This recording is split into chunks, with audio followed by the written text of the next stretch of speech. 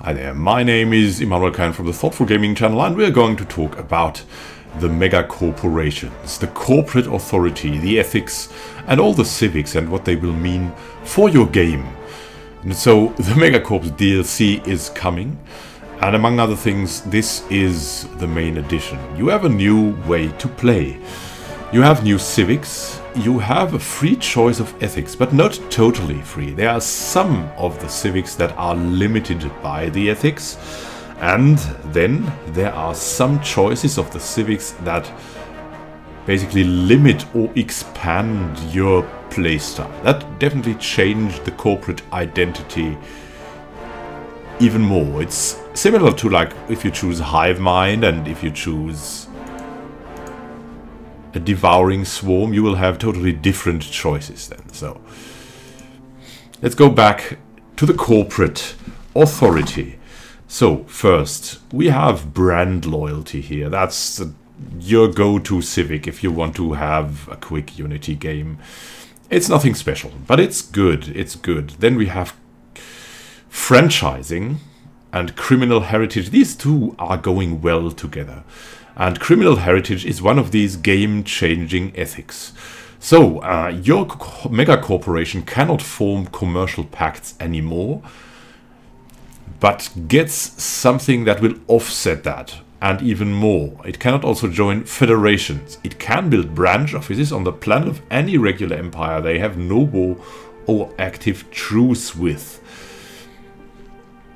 Normally, you need a commercial pact with an empire, so a positive relation and some kind of effort to build branch offices there. The criminal heritage megacorporation can't do it just like that if they have or had no war with another empire, but they cannot join federations. Of course, they are not seen uncritical. They are dangerous. Also, and this is why the crime on the branch office planets will increase the branch office value. There's a new value called crime. It decreases all kinds of things, among them stability, and your criminal heritage megacorporation lives off that crime, partly because the crime on the branch office planets increases branch office value. So you're getting more income through that, mostly energy income, and you can build special crime-increasing corporate buildings. So when the planet where you have the branch office grows in population, you would typically choose like the main planet, the capital planet of another empire. Then you can unlock more and more crime-increasing corporate buildings, which leads to two things. First, you have a lot of income through that. Second, the empire affected is going to have big problems on their capital planet, or on a very big planet they have, where there's a lot of population and a lot of crime suddenly. So it's both a way of getting a lot of income and also damaging your opponents.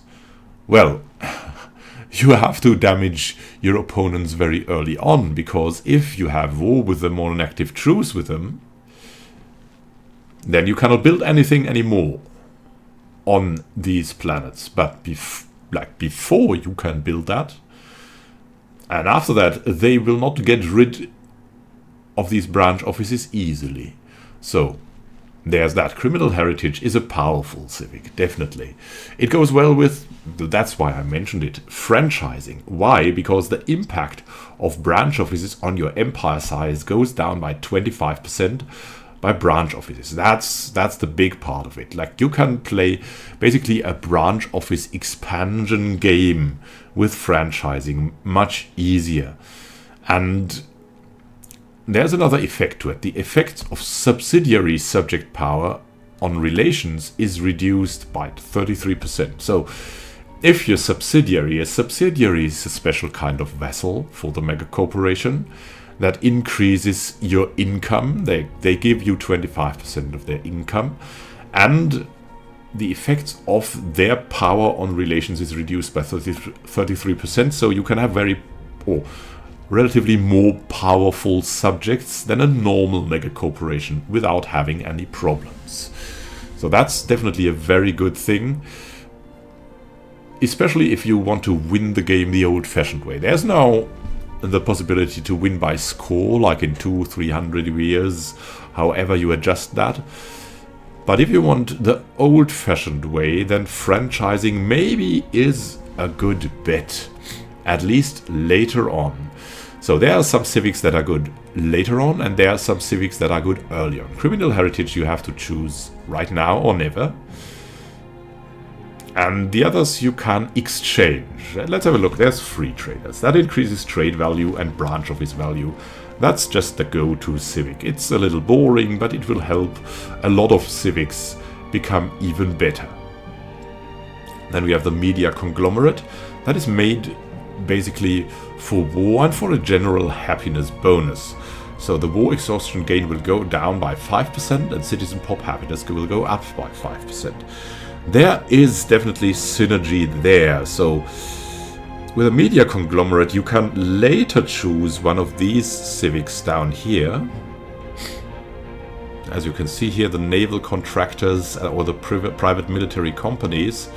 And then you will have a warlike media conglomerate. That's one of the types that will come up here. Maybe basically you make war and you send out the news of war and make profit from that.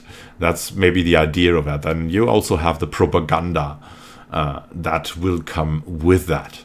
Then you have private prospectors. That is a good example of something that is very good early on. You have a quick administrative cap increase. So it is good early on if you want to play an expansion game very quickly. Megacorporation can definitely do that. Then you choose private prospectors. You also have the private colony ship, which gives you another choice to build colony ships with another resource. So you have a quicker build of colony ships and you have a higher administrative cap. You can expand more quickly and you can exchange that for another civic later on when you have some administrative cap through, for example, the unity trees or through tech. So there's that. That gives you a head start. It could also be used for a time of transformation of your empire when you need some administrative cap, because administrative cap, if you go over it, then it will increase the cost of your empire. So this makes your empire very effective if it becomes big and bigger. And this goes well with other things, like, for example, franchising. So there's definitely a synergy, for example, with franchising. If you open up a lot of branch offices, you will have a lot of the administrative cap used. The empire size will go up. If you use franchising and private prospectors, you can open up a big ton of branch offices without any problems. Then we have ruthless competition. That's a classic. Like your leader level cap goes up by 1, leader experience gain goes up by 10%. That's a no-brainer if you want to play like an elite game, or if you want to have an elite class of leaders. And that goes well with the indentured assets, because you might have then some slaves and some leaders. You might have a very stratified society, and that goes well if you have slaves that have maybe in time another genetic setup, that have no access to leadership posts. You can have also the ruthless competition going, basically for the elites, giving you a higher leader level cap and leader experience gain. So you have very powerful leaders, and you have later on a kind of a slave class where you don't worry about getting amenities and consumer goods, a lot of them to satisfy them. Because they are slaves, they need a lot less of that. Then we have trading posts. Starbase capacity goes up. Now starbases are no longer only like defensive or income things. They are also about trade. Trade increases when you have big cities on your planets. when you have special trade value in the systems, and trading posts increasing the starbase capacity basically make it so that you can have some more trade routes. Because with every trading post, with every starbase, you can initiate a trading post, which in the end will flow to your capital.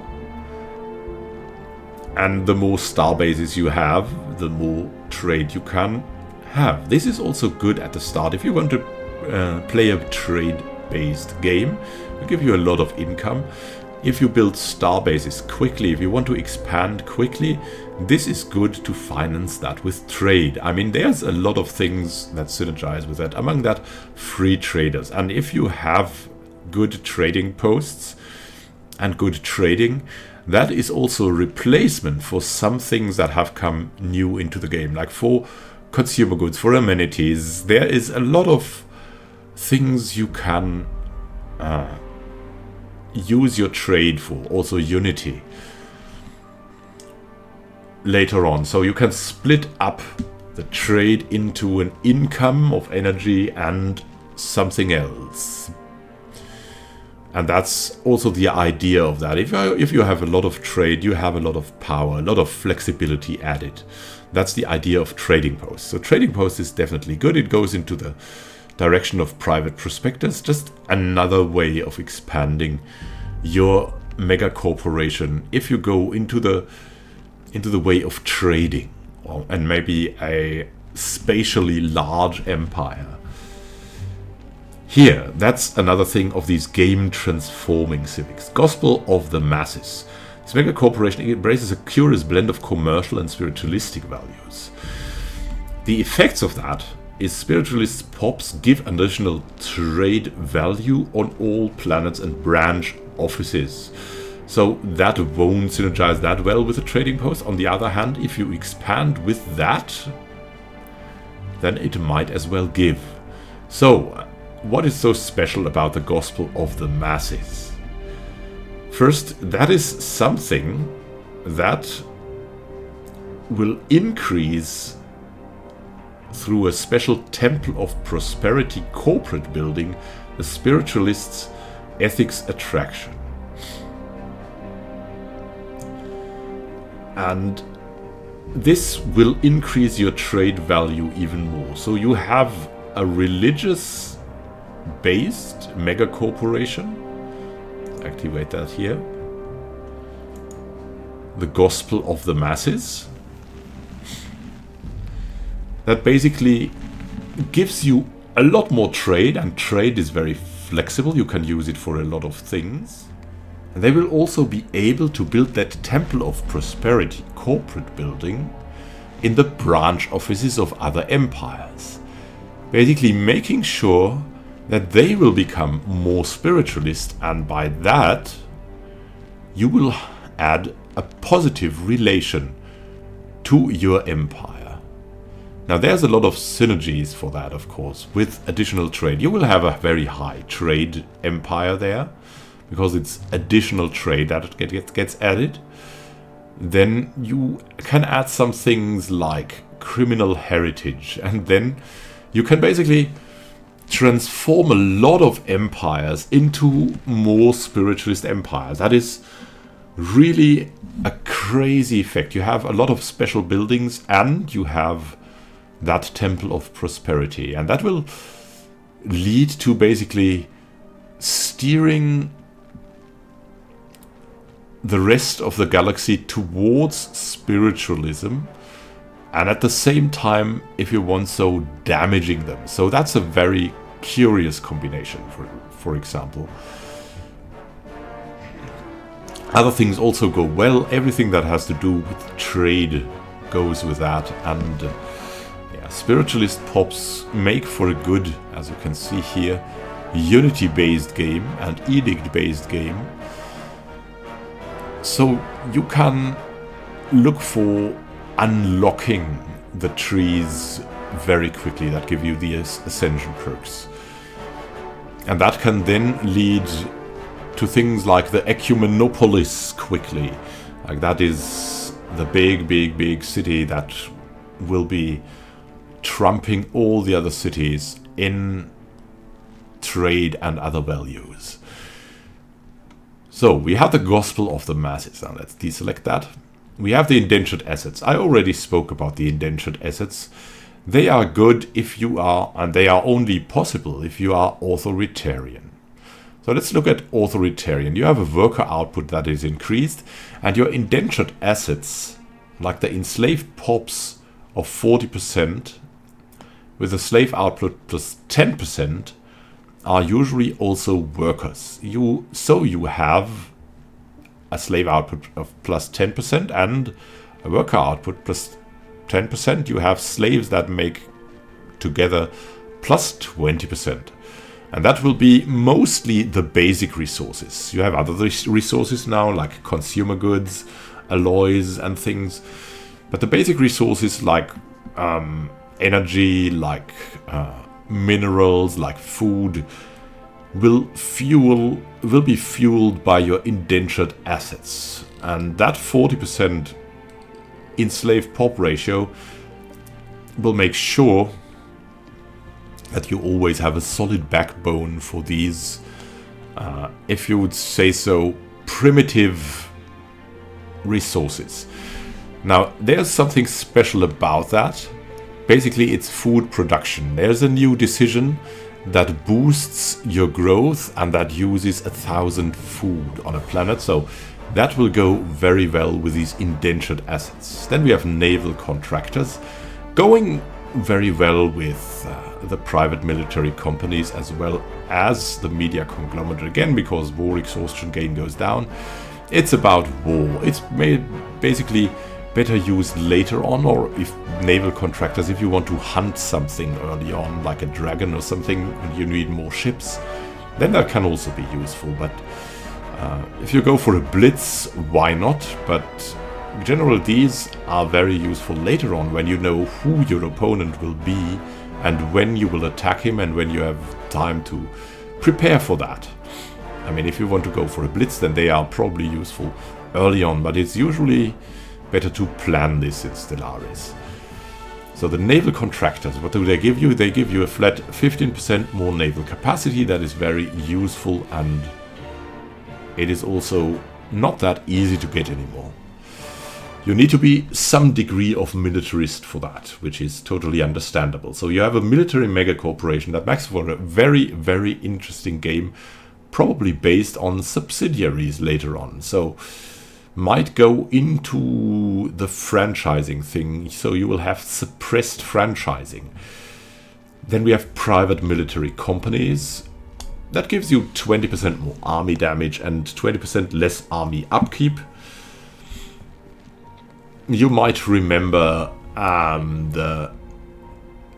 that corporation that was with the US when Iraq was invaded. Yeah, there were a lot of scandals around these, and these were private military companies. That's something you will get, but it will be under the rule of a mega corporation. So, what that will give you is an easy way to invade more planets quickly, and a better way to defend your planets if you want so. So here, that's all the civics of the mega corporations. Let's go back about the basics. You have a higher administrative cap and an empire size penalty, which means you have a big advantage early on for expansion, but you are capped later on. So your later expansion will mostly be fueled by the growth of planets where you have branch offices on, and basically by the growth of planets. You will have to rely on increasing the administrative cap a lot if you want to expand a lot. A mega corporation is at the start made to expand quickly because of the higher administrative cap, but in the long run it is made, in my opinion, mostly good to play a tall game. As much as that contradicts itself here.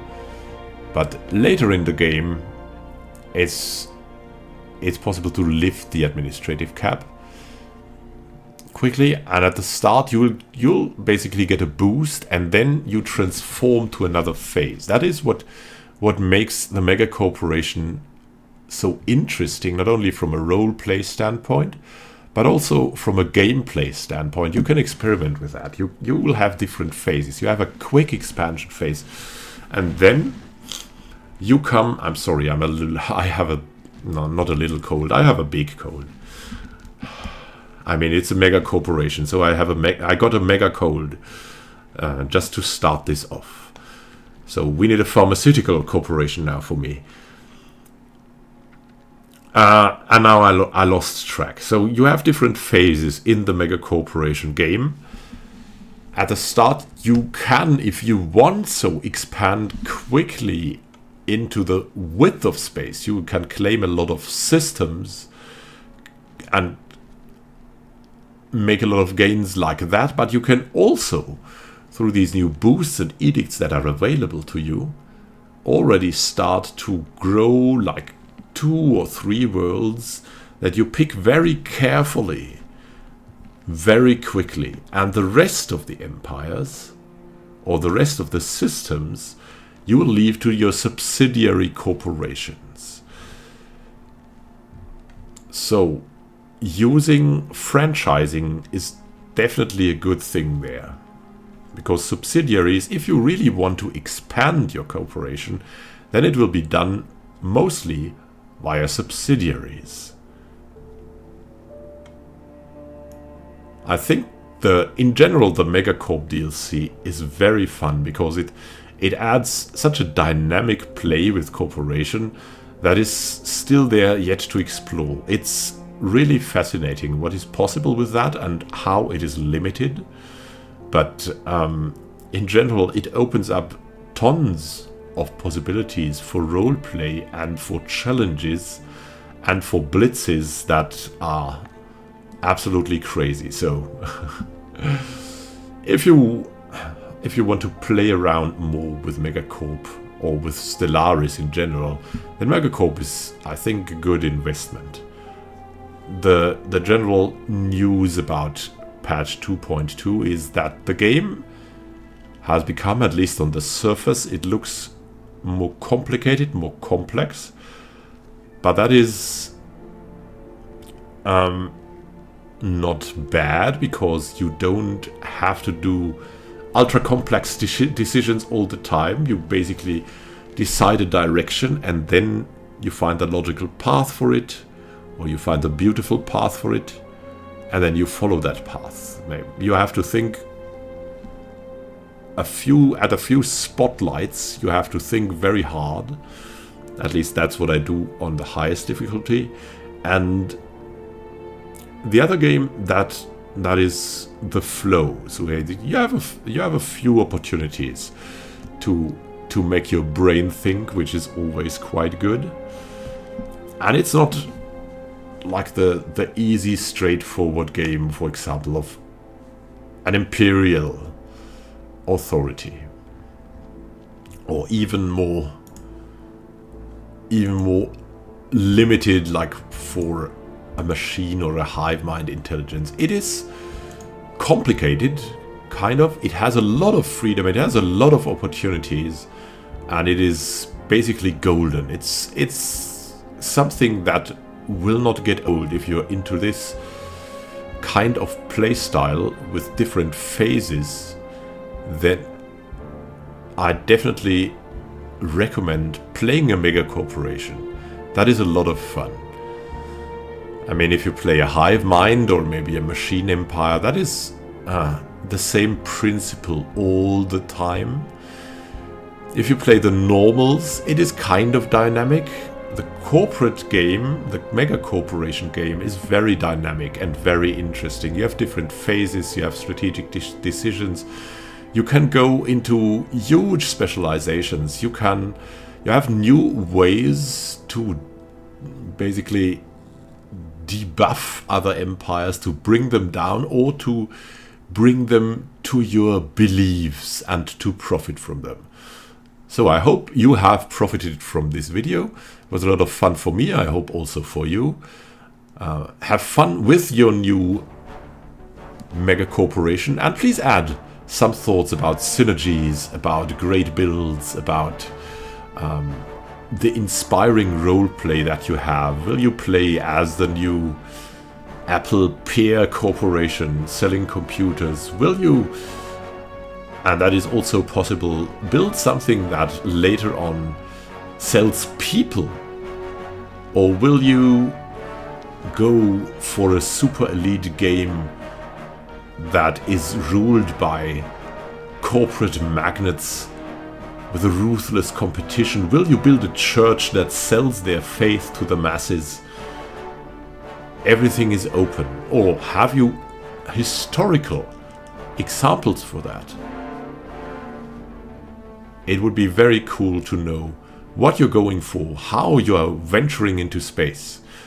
So thank you for watching, and thank you for your comments down below. Have a great time until next time, and happy gaming. This is Immanuel Khan signing out.